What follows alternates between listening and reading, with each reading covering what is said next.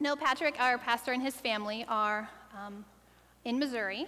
Patrick's nephew, Cole, had a benefit on Friday, and then today Patrick is actually getting to baptize his niece. And when we talked about this as a board that he would be gone, I said, oh, well, that's great for your mom. He said, yep, it's great for her. So he also gets to be with his mom on Mother's Day. And when we were talking probably over 6 months ago at a board meeting, we were discussing the need to support Patrick, support our pastor, in making sure that he had time to get away and time to retreat. And as we discussed that, it came up that, well, he shouldn't have to preach every Sunday. And it would be a great opportunity, a great idea, if the elders stepped up and each elder would take a Sunday and give Patrick a chance to have a break. And I was in that discussion, I thought, that's a great idea. Give our pastor a chance to have a break. Elder does a message, you know, they've all got great messages. Wait a minute, I'm an elder. That means I have to get up front and I have to talk.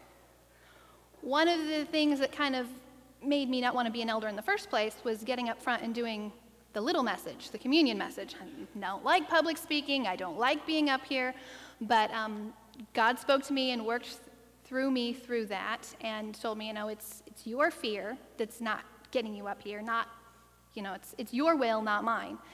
And so now I'm up here giving the big message because God won out over my selfishness and my fear. And one of the things I wanted to share with you was I found a quote that says, "The mark of being a great leader is to know when to retreat and to dare to do it."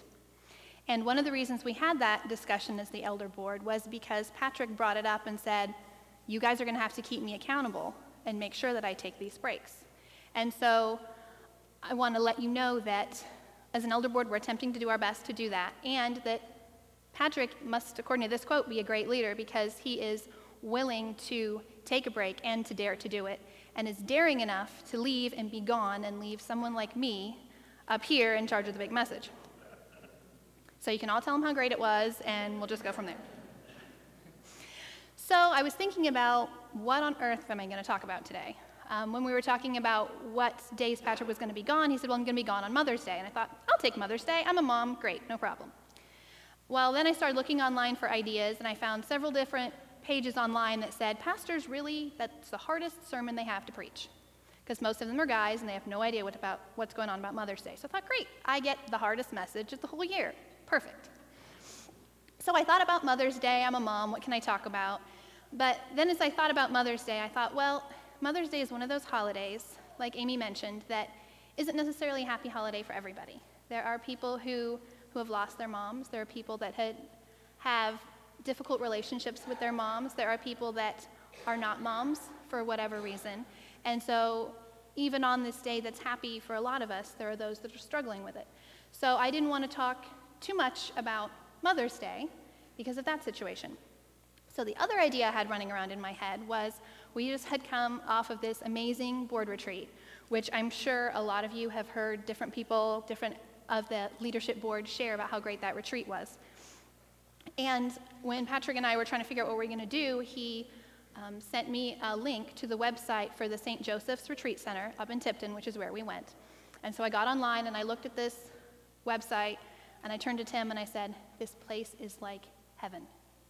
I mean, there's these quiet places you can go and just be with God. This place looks wonderful. I'm like, I want to move in.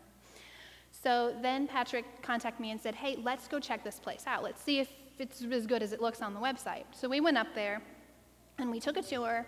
And after the tour, we came back and I was talking to Cammie and I said, Cammie, I want to be a nun. Because this is where the nuns live up at this retreat center. And she said, I don't think they'll let you be a nun. But that goes back to the Mother's Day thing, so it all ties in together. So because I'm a mom, I guess I can't be a nun, so I got to do what I can do. And while we were taking this tour, the woman that led us on the tour told us that they have silent retreats. And I just thought that was an amazing concept, that you could go and be in silence, which again, for me being a mom, is something that I don't get often. For those of you that know my kids, silence is not something they do. Kate, they are only silent when they sleep, And Kate has only been silent when she sleeps since she got her tonsils out a couple months ago. So still don't get a lot of silence at my house. So thinking through all these things, through Mother's Day and the retreat, I decided that I was going to talk on the topic of retreat. And the verse that the Lord gave to me is Romans chapter 12, verse 2, which is, "Do not conform any longer to the pattern of this world, but be transformed by the renewing of your mind. Then you will be able to test and approve what God's will is, his good, pleasing, and perfect will." As I was wrestling with this topic of retreat and how I was going to talk about it, about 4 o'clock in the morning when it was silent at my house, God kind of spoke to me, and I said, okay, I'm a teacher by nature. That's what I went to school to be. So, do what you know. And one of the things they taught us about in teaching was to ask the who, what, where, why, when, how questions, like when you write a paper. So I thought, okay, I can talk about the who, what, why, when, where, how of retreat. Then when I started to do that, I realized, okay, that works, but I don't like the order. So I've switched the order around. So the first thing we're going to talk about is the what, if I can find the right card. And the what of retreat is basically the definition. So what is retreat? Retreat is drawing back to God. When I had talked to Tim about our board retreat, he said, the concept retreat has always seemed weird to me. Like, what do you mean weird? I grew up in the church. My parents went on retreats. I've heard of women's retreats, youth retreats.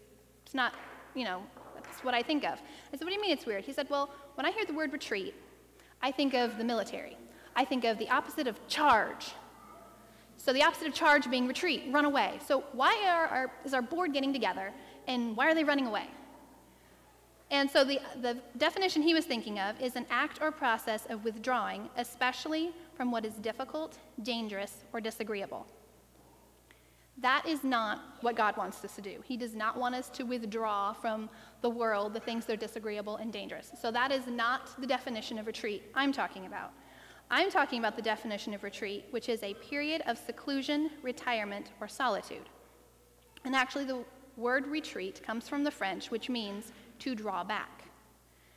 So I want you to think of retreating not as running away from the world, but as drawing back to God.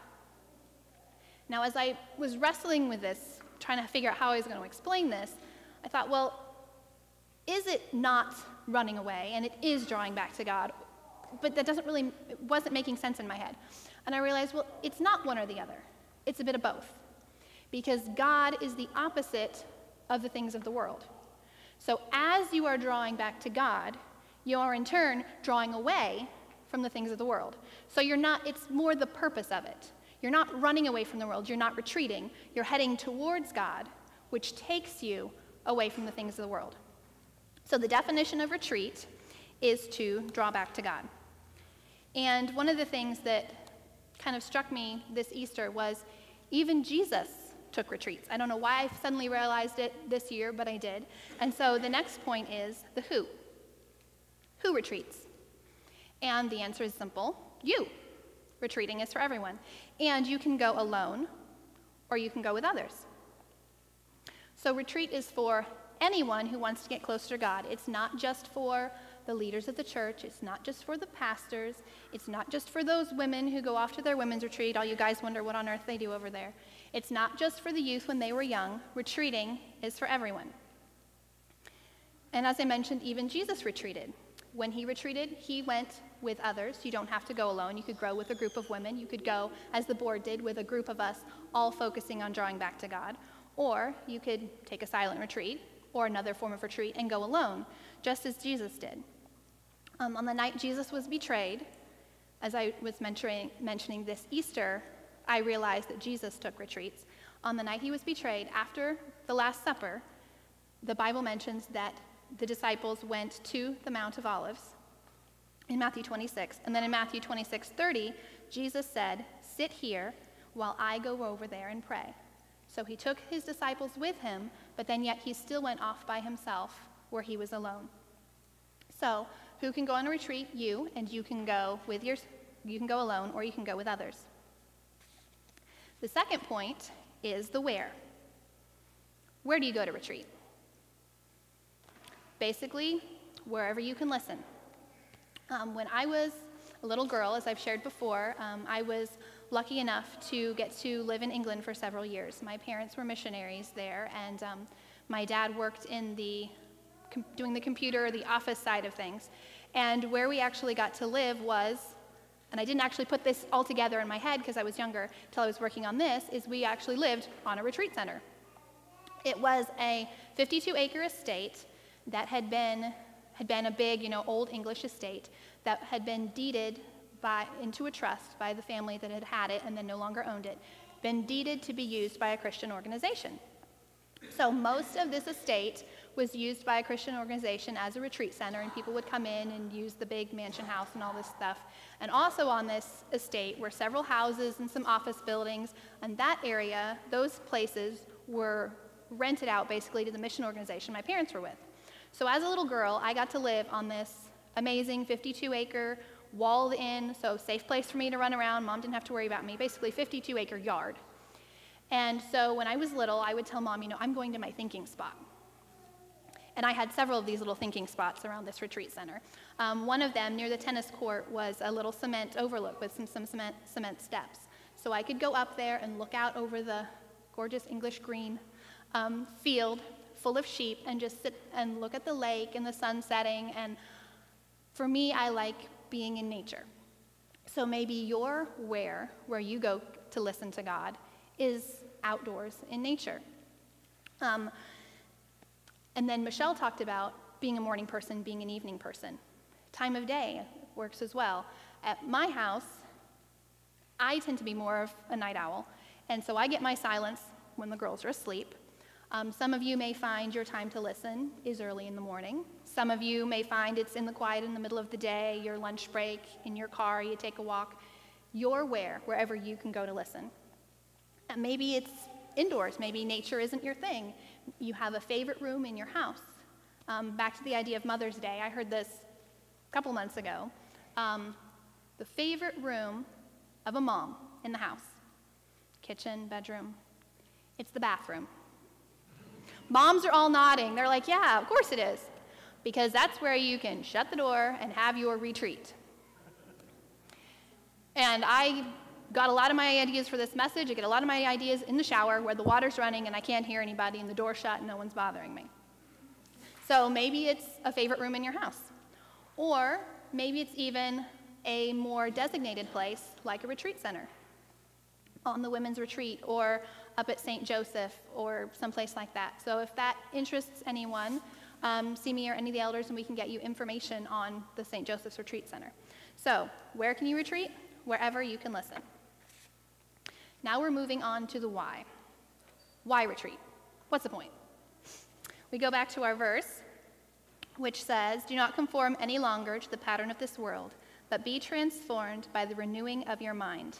Then you will be able to test and approve what God's will is, his good, pleasing, and perfect will." So why do we go on retreats? So that we can align with God's will. Okay, I have an analogy for you for a minute. I want you to think of yourself as a submarine. Okay, a submarine can be two places. It can be in the water, or it can be on the land. And I want you to think of the water as the world. So you're the submarine. You can either be on the land, or you can be in the water in the world. Being on the land, submarines, not a whole lot of good. God does not call us to be outside of the world. God calls us to be in the world, in the water. But as a submarine, in the world, in this water, we leak. We're surrounded by the world. We're surrounded by worldly things, worldly ideas every day. And as we're surrounded by the world, we leak, and that water comes into our sub. We need to be a sub full of air, full of God. So we retreat to draw back to God, to align with his will, so that we can get that water out of our sub and be a sub full of air, full of God. Because when that water comes into our sub, we start to view things of the world through the world's eyes. We see things on TV, our friends say things, we see things in the store we want, we need, all the different ideas of the world that do not align with God's will. And that concept is called worldview, how you view the world. And in order for us to view the world through God's eyes, We need to take time to retreat, to draw back to him, so that our will can be aligned with his will, and we can see the world and the things around us through God's eyes, and understand his will.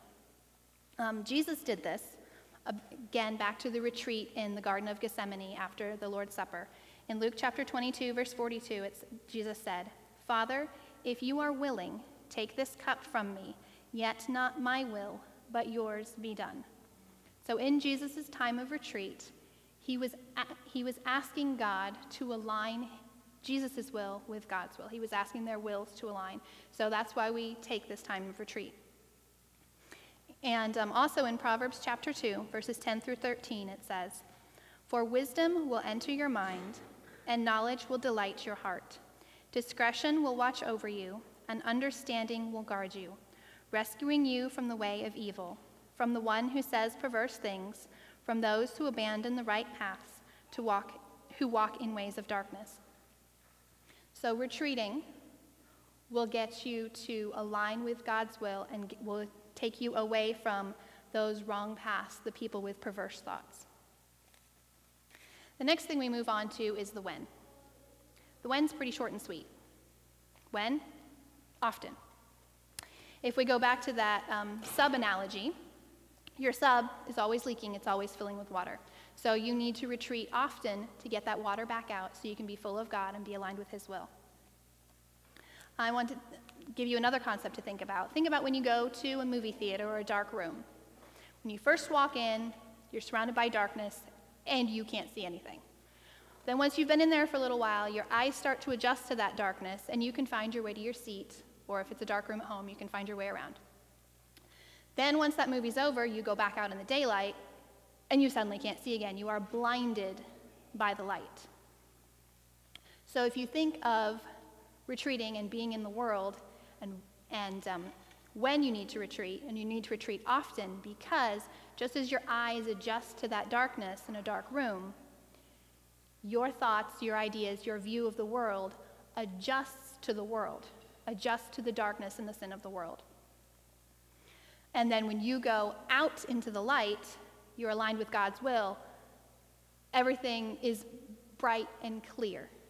So you need to retreat often, because just as your eyes adjust in the dark, you quickly adjust to the ways of the world. You don't even realize it. You hear somebody say something, you're like, yeah, that makes sense, and you don't realize that's completely not what God says, and you internalize it and make it part of what you do.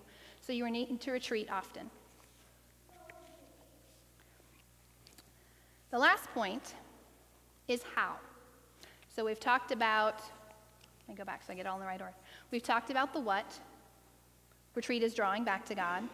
We've talked about the who, you alone or with others. We've talked about the where, wherever you can listen. We've talked about the when, which is often. And so now we're going to move on to the how, which is go and seek God. So what do you do first? I don't know, but I would say first, find a place. We talked about that where you can go to listen. You know when what I was saying, one of those places that jumped out, or more than one. You know your place. So find your place. Second, you need to be intentional. If this is going to be a retreat using the second definition of retreat, if you are drawing to God, not just running away from the world, it needs to be intentional. So you're not just running off into the bathroom so you don't have to listen to the kids. Not that kind of retreat. This is a drawing back to God kind of retreat. So you're running into the bathroom, and you also need to be intentional in keeping your eyes and your heart open. Because we can go and we can say, okay, God, I want to hear you, la, la, la, but I really don't because I'm afraid you're going to talk to me. And that's really easy to do. So you also need to make sure that you have your heart ears open. And the other suggestion I would have is take your Bible. In Hebrews chapter 4, verse 12, refers to the scripture as, "For the word of God is living and active, sharper than any double-edged sword. It penetrates even to dividing soul and spirit, joints and marrow. It judges the thoughts and attitudes of the heart." So scripture will help you to judge the thoughts and attitudes of the heart. So how do you retreat? Be intentional and take your Bible with you. And I'd like to give you a verse of comfort from Jeremiah 29:13, which says, you will seek me and find me when you seek me with all your heart. So God promises that when you do go and you do draw back to him and you do seek him, that he promises that you will find him when you seek him with all of your heart. Please join me in prayer.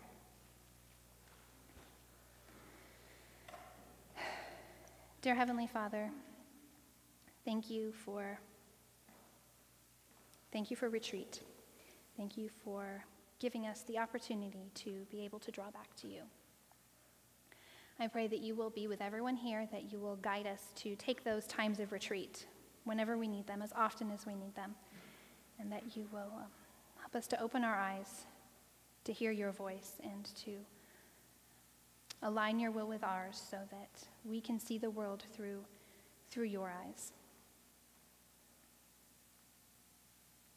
Thank you for the places in nature that you've given us and the ways that you use nature and the world around us to speak to us. Thank you for your word that is living and active, that you use to talk to us in the here and in the now. May we listen to those words, and may we take time to draw back to you. In Jesus' name, amen. Close with a benediction, which is the verse from Romans 12:2. Do not conform any longer to the pattern of this world, but be transformed by the renewing of your mind. Then you will be able to test and approve what God's will is, his good, pleasing, and perfect will. And Emily is going to close us out in the same special music that she led us with earlier. And I also want to remind all of the women of the church to please take a flower with you.